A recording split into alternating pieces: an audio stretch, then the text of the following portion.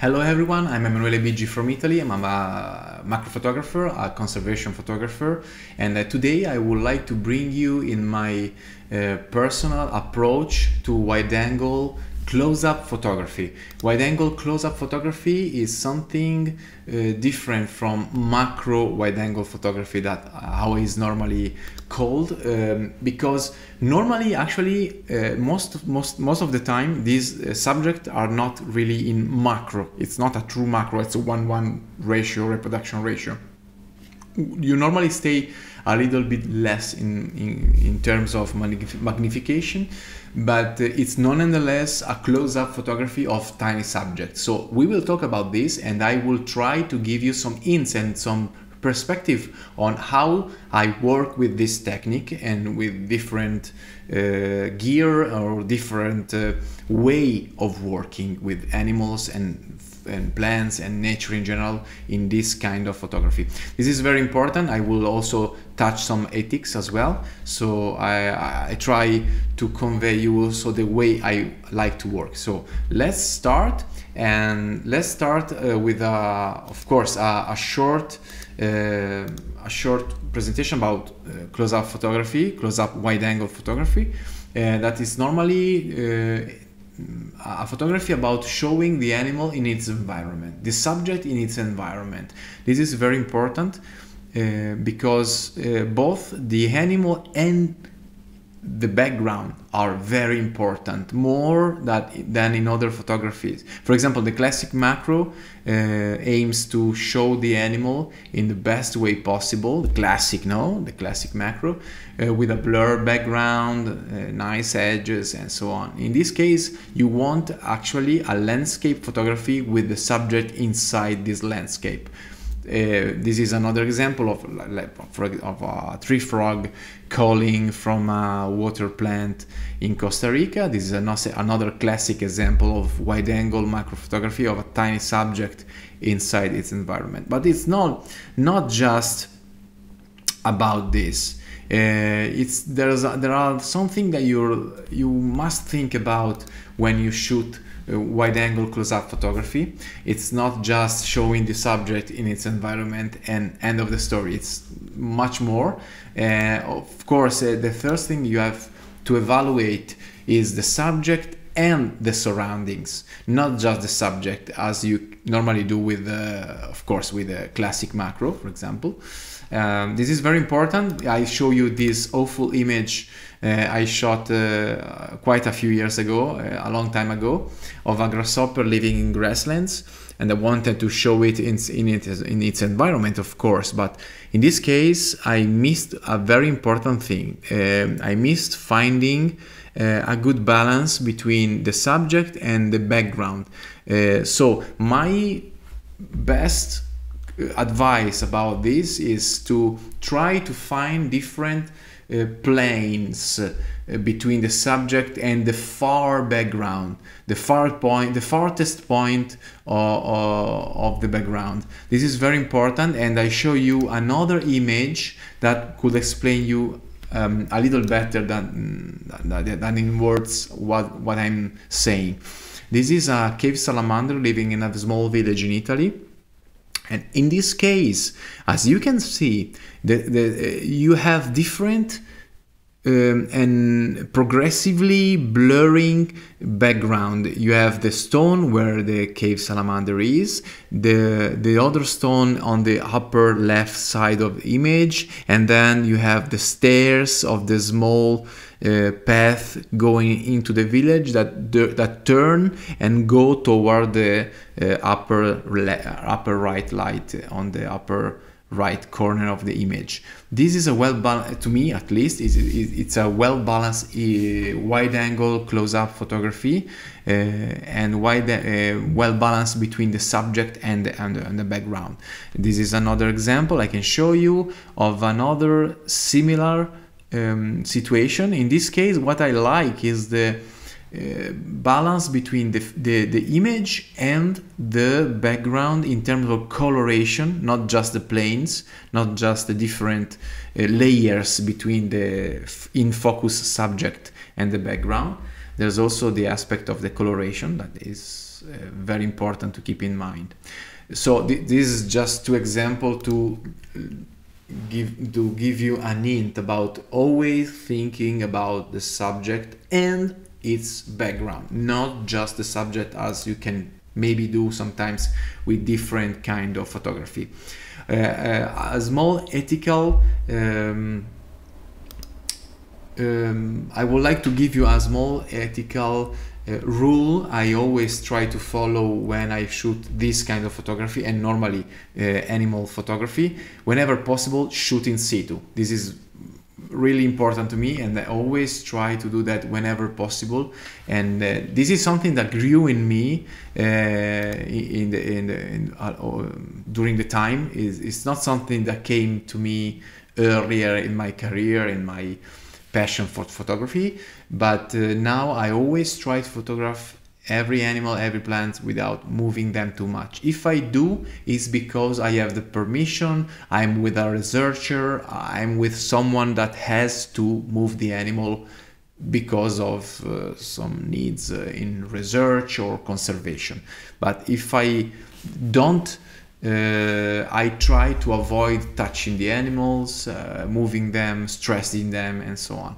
And you can give a try, because it's also very possible to get nice images even if you don't touch and move the animals and stuff like this. For example, take this image of floating green toad during breeding season with all the already deposited eggs in the background. I waited to get this image. I didn't get this image as soon as I reached the pond, of course.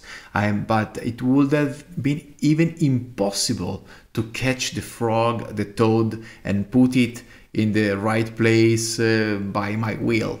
I just had to wait for this male to move around and reach his place, and then I was finally able to get this image.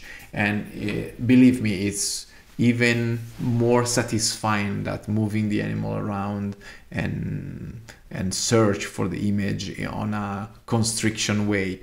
So it's an advice that come from my art as well, from my personal knowledge about nature. I can give you more example about this. For example, in this case, it was even a venomous snake. So I always respect venomous snakes. Of course, I'm able to catch a snake and put it somewhere, but it is less natural. And in this case, this tree snake was just in the perfect position. It was standing there. I didn't move it. It was, as you can see, it was right there without me doing anything to stress it, to catch it, to move it, or something like this. So I got this wide angle close-up image without even touching the animal with a hook or a snake handle.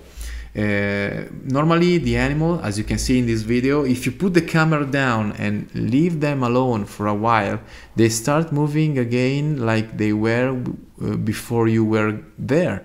So they will start eventually to move around, and in this case to kick their relatives during breeding season. So it's very easy after. It only takes patience. You have to be a little bit patient, and you will eventually get your results. I'm pretty sure about that. So don't worry about not getting the proper result as soon as you get to the site. This is another example of me photographing in situ freshwater crayfish in Italy. This is just another example of how I approach the animal even in shallow water. In this case, I was using underwater housing by Outex that I always carry in my backpack.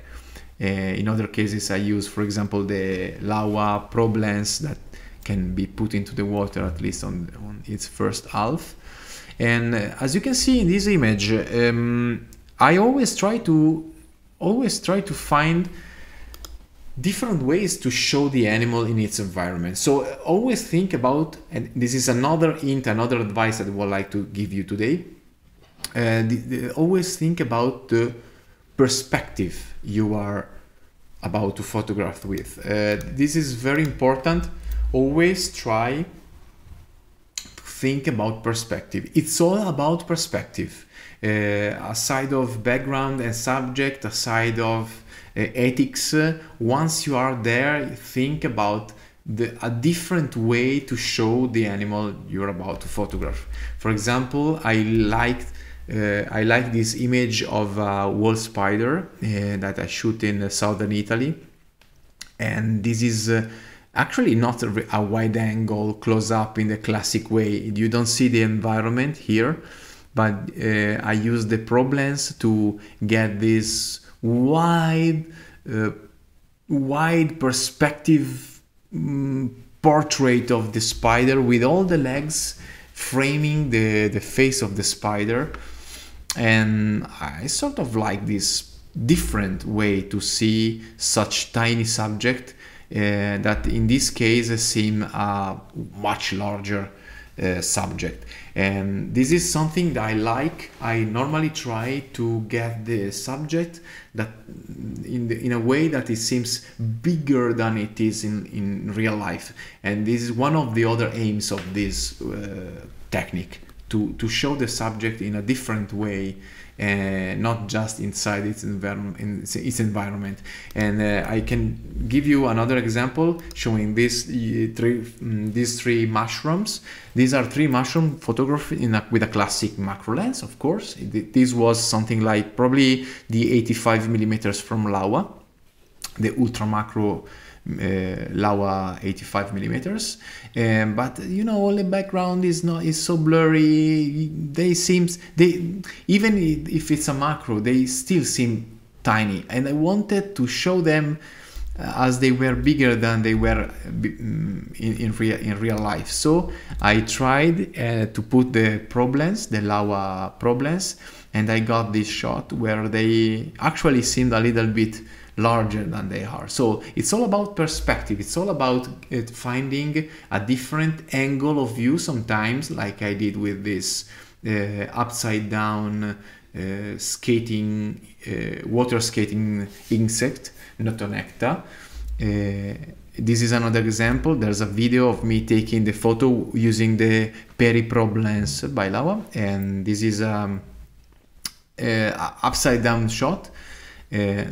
This is the upside down, sorry, it's upside down standing insect, and so the final result is this one. And the funny things is this is a shot that would have been impossible to do with a classic underwater housing, because the water was so shallow and the insect was so shy that if I would put an underwater housing inside the water, I will scare it or I will touch rocks, so it would have been impossible to get such shot with a classic underwater housing. In this case, the peri-probe came to my help to help me get this shot. Another very important thing that I would like to convey you today is the need of playing with light. So always try to play with light. Use different sources of light. For example, in this case, for example, I shot a classic wide-angle close-up photography of this mating tree-frog couple with these eggs, and then I decided to move the light. So the source of light was actually some flashes, and I put one flash behind the leaves they were on, and I got this shot that to me is more aesthetically pleasing than the other one. Another thing you can do is to use multiple light to get the environment visible during the night. This gecko was lit by 2 flashes, from macro flashes on it, and the background has another flash that I pointed behind the gecko to have the background visible during the night hours when the geckos are active, for example, in this case in Madagascar. This is another example that is kind of it's more tricky, but is also useful when you are out with just 1 or 2 flashes for the subject and no more flashes.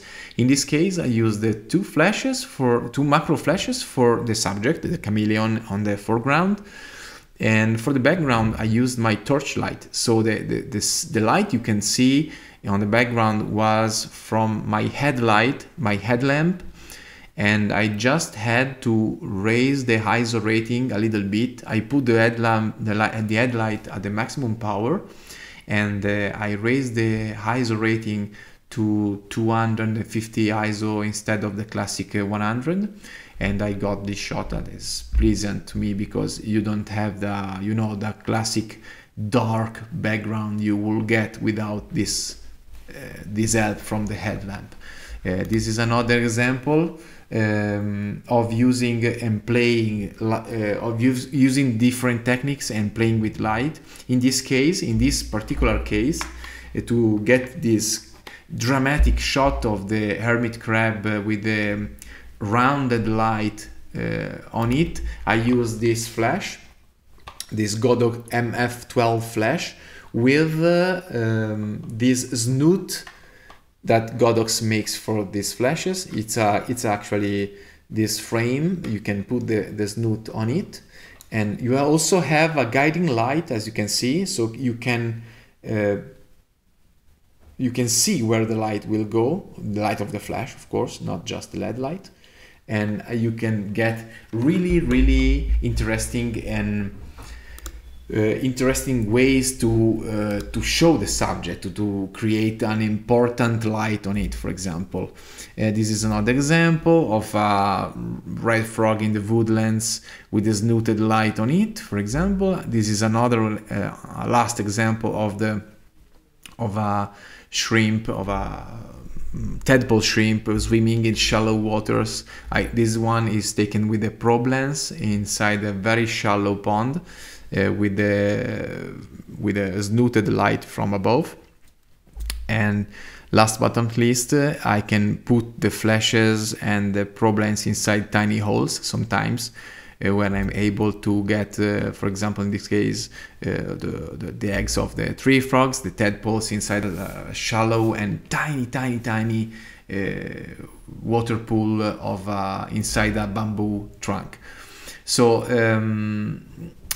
sometimes, and we are at the end of my speech, sometimes things get very small in this world of wide-angle close-up photography. The subject can be very tiny. So in this case, sometimes it's too small to get with even with the Laowa 15 millimeters that reaches the 1:1 ratio. Sometimes the bulkiness of the lens or the camera doesn't permit to get close as we want. So sometimes you have to think about using different lenses, like the probe lens that is very narrow, very thin, and you can put it closer to the subject in some cases. So the last thing I will talk about today is sometimes the subject is very small, and I mean very small, like this tiny chameleon. This is the third smallest species of chameleon of the world, and I try to photograph this chameleon in its environment. So I started with the 15 millimeters from Laowa, the macro 15 millimeters, and yeah, I was able to get it, but it was still not very visible, and it had the perspective I didn't want. So yeah, sure, you can crop the image, but you lose a lot of background in doing that. So I used a lens that I built by myself using using the 85 millimeters Laowa Ultra Macro as a base lens of this setup, adding a CCTV lens on the front. So this is the result I got from that do-it-yourself lens, let's call like this, and this is something like something more like I wanted. This is another example of mushroom. I put the lens inside. You can see the setup I'm talking about. I use the 85 millimeters from Laowa and extension tubes and 2 Raynox lenses attached to a CCTV lens in the end, in the outer end of the lens. And the result are these ones. And this is really a different perspective. If you are with me, you can see even a flying fly on the upper right corner of this image. Another fly, another example. So there are different ways to show the animals in its environment, even if they are very, very tiny, like this mushroom and these flies in a mushroom. So closing with this tiny dragonfly eating a mayfly, I would like to remind you in the end of this speech that nature is there for us to be photographed in a different way. Every day we go out, every day we can find a subject that we didn't photograph in a classic way before. So we can always try to get the different things, to try different things, even in a well-known technique as wide-angle close-up photography. Always play with light, remember, with background, with the subject, with the lenses, to get a different way to show the beauty of nature. So I hope you liked my speech, and I hope you will find this short video useful for you. Please click like if you like this video. Thanks Laowa for inviting me once again to talk about my way of photography, and bye.